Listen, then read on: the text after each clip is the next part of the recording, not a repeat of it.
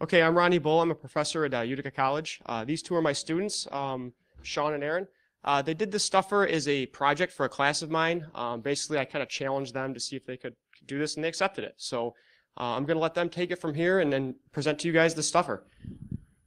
Thank you. So before we begin about the stuffer, it'd be give you a quick rundown on what a TCP header is for those who need it. So TCP header deals with the transport of the packets sent along the internet. So, you know, it has the source, destination, where you're going, where you're coming from, size of the window. All we're concerned about are going to be two things: the reserved and padding. Those don't carry any data, while the padding is small bytes 6, and the reserved 6, padding is variable. But yeah. Typically, they don't carry any data.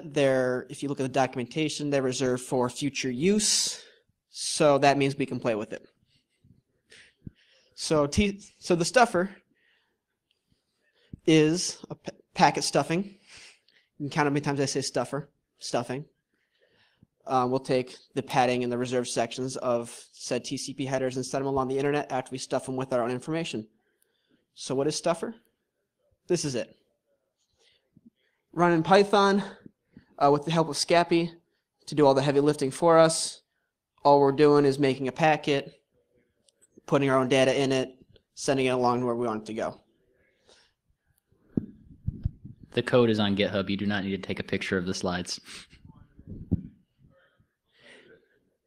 So yeah, this is our first prototype, proof of concept. Our demo's gotten a bit out of hand since our project.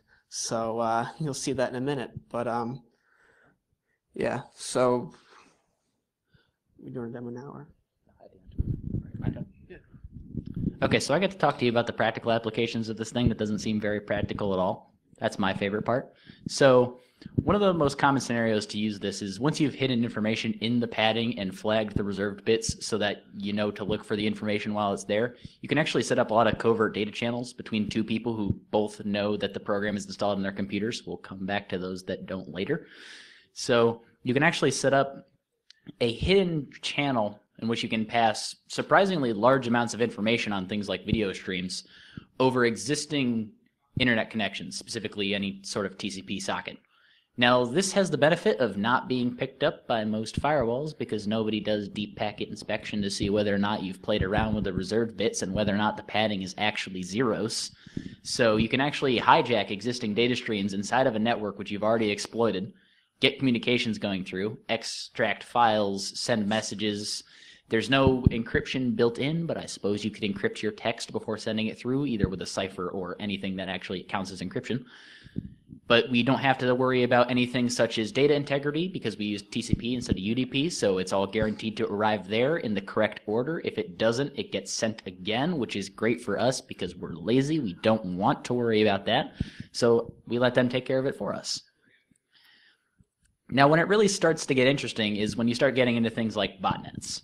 Now, one of the easiest ways to realize there's a botnet on your network is when the botnet starts to reach out to command and control servers to find its instructions. Now, the thing is, if it's just reaching out to a normal website and downloading a giant text file that's a PowerShell script, you kind of start to catch on that something sketchy's going on. But if you instruct your botnet that if I send you this particular section in the padding, you can hijack existing streams going into that user's machine, because assuming you've compromised somewhere upstream as well and can insert the data.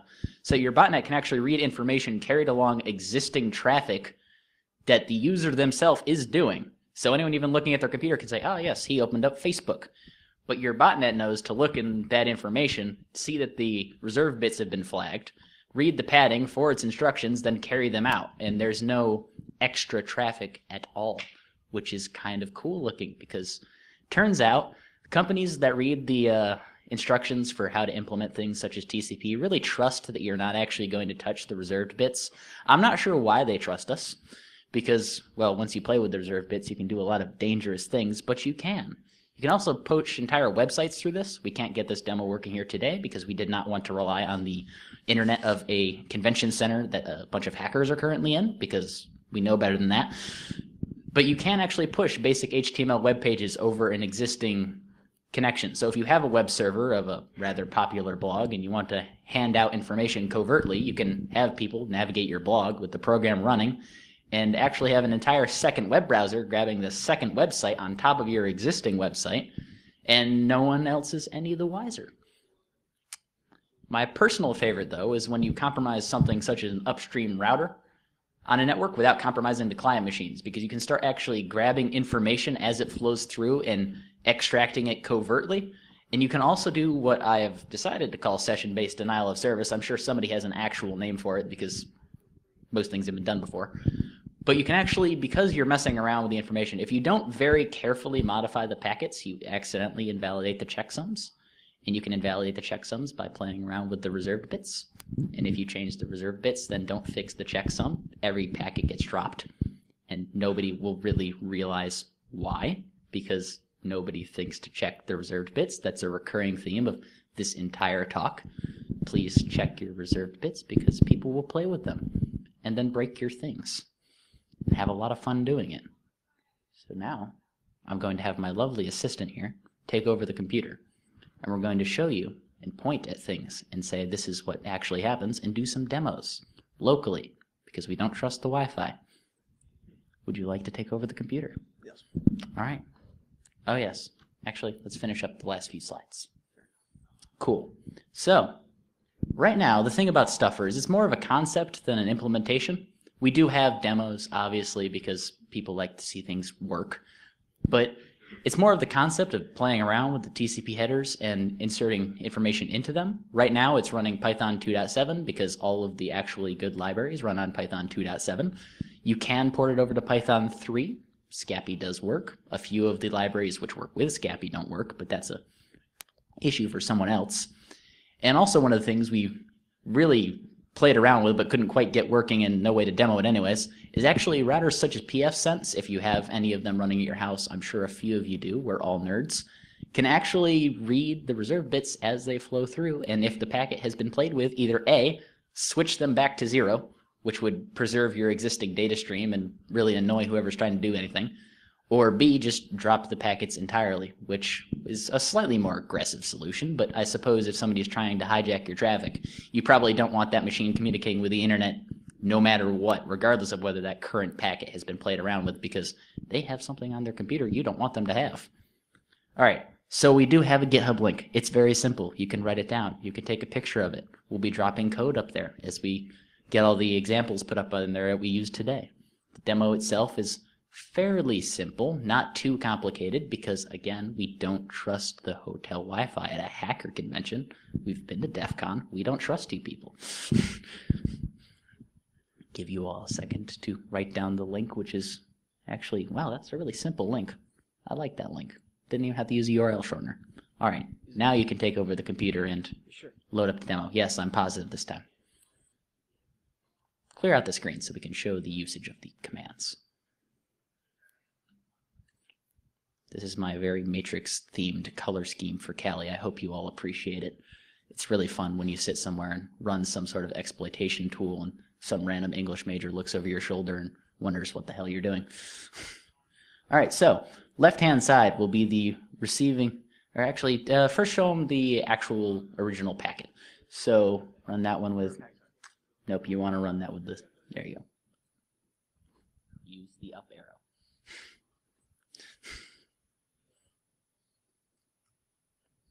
There are actually instructions attached to the program itself. If you run the program without any sort of flags, it will yell at you. It's very well built. I tried. Okay, so you ran that one. You went through and, okay, so the part we should be looking at is specifically the, can you step off the, okay, good. Couldn't quite reach the point. Okay, so this is a TCP packet going from loopback to loopback because, well, of course it is. Checksum is normal. And right up here we have the not shown reserved bits because of course we don't. Oh, there it is. So the reserved bits are currently set to 0L. For some reason, Scapy decides to translate the binary for 000 to just 0. When you see it changed later, it will be 7L because that's 111.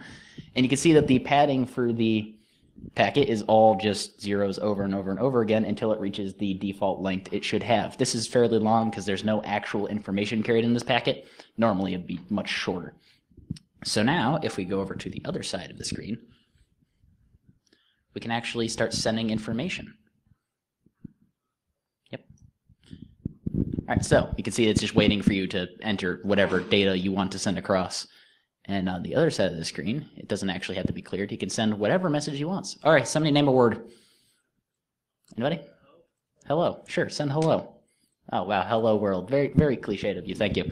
So now you can see that the reserved bits have actually been flagged, so the program knows to look for it because there is actually other traffic being bounced around on this normally. We don't want to review all of it. We don't care what's in all of it. We only care about the parts we played with. So you can see that we changed around the reserved bits. So now it's 7L, which is just 111 binary 7 translates over. They did it for humans to read. Unfortunately, we're not humans. So now you can see that down in the padding, can you just hit enter a few times to scroll down, Control C, exit out of the program, then hit enter a few times. And now you've cleared out the example. Send something again. Then hit enter a few times. So we can see.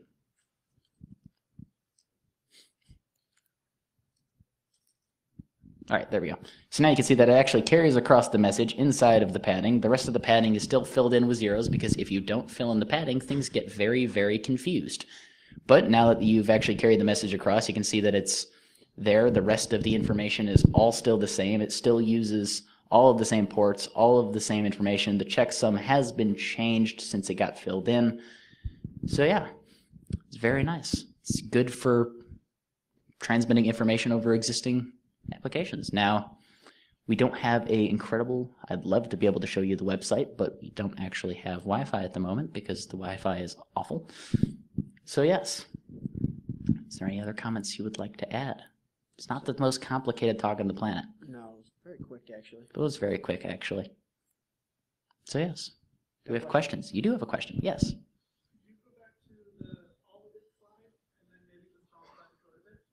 Sure. Do you want to open up the actual code we're currently running instead of the old code we're not currently running? Yeah. All right, so this is the most recent version of the coding. You can ignore that one import of threading. It does nothing. So yes, so what we have here is we have, scroll down a bit so they can see the menu itself and we can work our way up. So right now we have just a menu being created and then it chooses whatever options you want, and then assuming you want to receive packets, which is, in my opinion, the more interesting of the two options because changing things is very boring, you can actually go, we are using the sniff function of Scapy to grab all of the packets which are actually incoming or outgoing, but in most cases it really doesn't matter because you want to see both the incoming and outgoing traffic because you care what you're saying as well as what they're saying. So it sniffs all the traffic, hands it up to the declutter. Declutter just checks to see if the reserve bits have actually been changed to the 7L, which again translates to 111 in binary. And then if it does, it prints out the message. It also, for convenience for the demo's sake, removes all of the extra bytes that we don't care about, the random -0x or -x00s. That way we can read it more easily. Now if we scroll up a little bit further, oh, you were way down there. All right, we can see that a little bit further. We want to show them the one that actually works. All right, so basically this is our little function to demonstrate sending information, modifying the packet with Scapy. This is not the exact one. This is to create a blank packet and send it. The one to modify them is slightly different, but this will do. So all it does is quite simple. It actually just grabs your message. It creates the packet with the reserved bits changed. It creates the padding. It actually overwrites the padding twice. That's weird. Okay, whatever. And then it just adds in your message. You can actually overload the padding of a TCP packet and send it over the network. We've had no issues doing so. I wouldn't personally recommend it because it could start to explode things, but it works. The actual library does check to make sure you're not doing that. And then it adds on the extra information to make sure that the padding is of the correct size. It's not too small because for some reason it cares a lot more if the packet is too small than it does if the packet is too large. I'm guessing that's because you can actually enable things such as jumbo packets. So networks have learned by now to not be too surprised when packets come across that are larger than they technically should be. So yeah, then it just fires it away over the network with no issues at all. Yeah, question. Before, it seems like your padding is like, in the hexagon. Yeah. Okay, so I was wondering, how are you encoding like the hello world? Is that like in a ASCII or? Yeah, it sends across as ASCII just fine. It is strange that you don't have to match the formatting. Not quite sure what's going on with that. Yeah.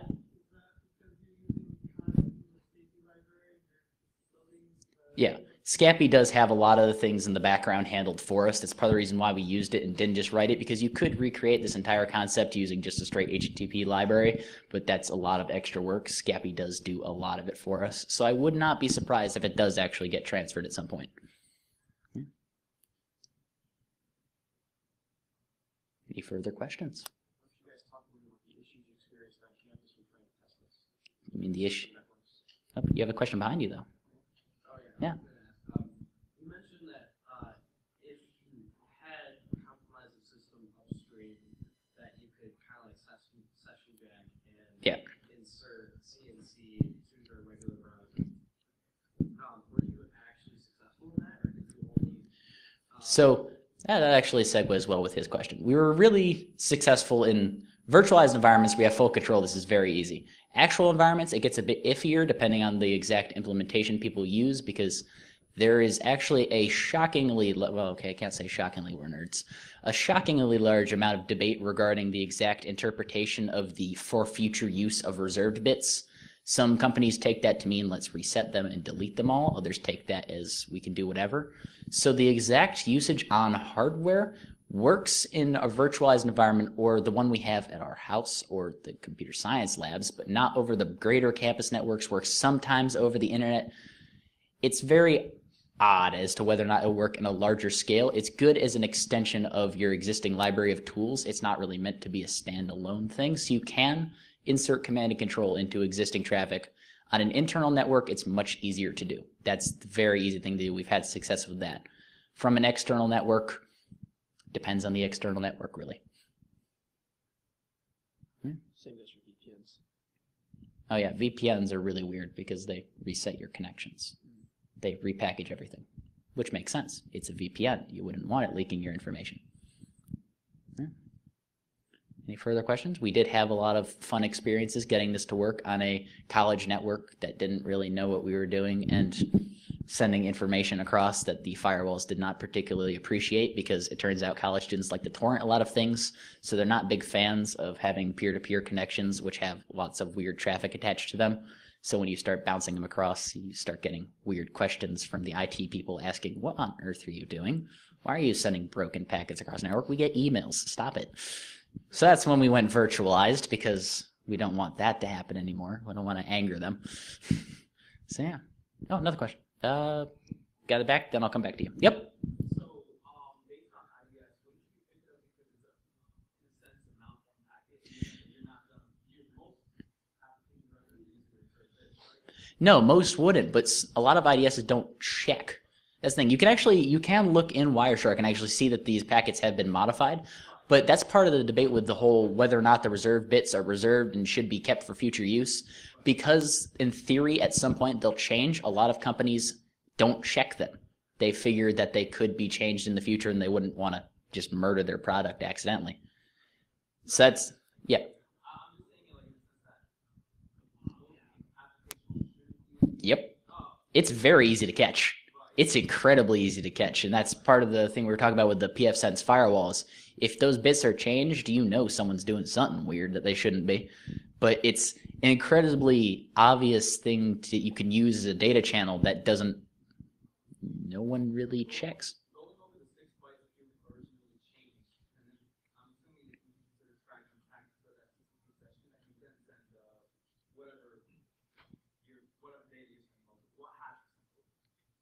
Okay, we've sent over, chat programs work really well over this. We've sent over we actually got a reverse shell working on another computer because we were able to send the information over an existing session. I believe that was actually a web server that we had. Yeah, that was one of the web servers. We opened up a website, and as the website was loading, when you sent out the request asking, I want this page, it's like, here, also run this command for me. And it could get the results back if you compromise the other computer, but you do not actually need to be able to see what the results are if you want to just rmrf/ a random web server without telling anyone. So yeah, we had a lot of fun and could do a lot more demos, but we don't actually have internet because we didn't expect internet, by the way. That was not an unplanned thing. We came into this planning to not have internet because it's a hacker convention. All right. Did you have another question? Oh, yeah. Now that you've gone through this level of research, are there any other fields or headers in like a packet that could be more covert? More covert. Well, if one of the things we're actually looking at still is IPsec, which is encrypted IP traffic, does have a few other fields that could be played around with, and those are encrypted. You can't just read those. That's a lot of fun. But there are entire other layers that you can exploit and add more information into. The big thing about it is most of the places that you can modify without anything freaking out are just 1 or 2 bits. So you can add, say, flags and options and carry things across like that, but you don't get a very large amount of bandwidth, unlike with the padding where you can actually get a few bytes, and if you grab a few extra packets, you can get a few more bytes, and once you start fragmenting things, you can get a lot larger amount of information across. Yeah. You have another question? You haven't driven home the fact that you can actually send entire programs over this. I haven't driven home that fact yet? Oh, okay. Apparently I need to emphasize the fact that you can send across entire programs with this. You know, when we set up the reverse shell, you could actually send across an entire, say, bash script, although personally I'd recommend just using wget and grabbing it from somewhere else, but anyways. So you can actually send across, what? It does include also the fact that if you also really wanted to, if you're deploying this out in a field and you decide you need an update, say you forgot an import or whatever, you could potentially send its own update through its own channels without anyone knowing again. Another fun method we've tried with. That's right. Yes, that's right. When you do the code execution inside of Python, the Python script that's currently running can actually write its own Python script, then close itself, and then somehow also open itself back up again with the newly updated code. So you can send across, once you get the actual delivered payload from whatever you use to exploit the network, if you have a reverse shell put into it, you can send little bits of code over the channel and then update and add more imports. Say you wanted to import the, well, you'd have the subparse. Let's see, what would you want to import? Say you wanted to import your custom library for Bitcoin mining on whatever machine you've just compromised. Now you have your botnet on there. You could import that later, run the commands to pip install it all in the background using the covert channel. And well, if they're paying attention on their machine, they'll notice you have no traffic. And then you can have your botnet start issuing commands. Yeah. All right. Well, thank you all for coming. I hope you have fun at your convention. That was short.